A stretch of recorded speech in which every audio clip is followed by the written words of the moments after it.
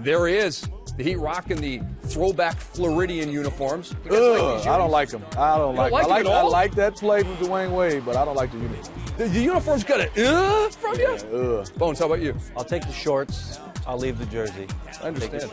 I'll take that left-handed hook shot from DeMar DeRozan. Toronto within 7. DeRozan had a big game. LeBron James here, finger rolling. Nah, I'll take that too as well, that finger roll. LBJ had 12 in the first quarter. Wade had 10 in the first quarter. They were off and running. And Dwyane Wade here finds Norris Cole.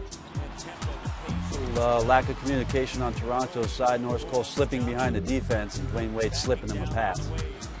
DeMar DeRozan. Yes. I like that attack by young fella. Through the lane, traffic, finish with a nice dunk. He had 25 in the game. Chris Bosh with the steal. Dwyane Wade does the rest. He had 17 of his 25 in the first half. Just can't turn over the ball against the Miami Heat. They turn it into easy baskets. You like this dunk, Smitty? I do, because you talk about one-step explosion from a two-guard. Explosive player, Dwyane Wade.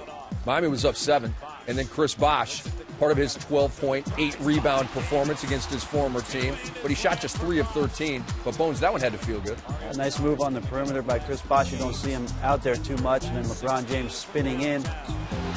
Chalmers at the three-point line for a trail 3. And Miami was up by 14.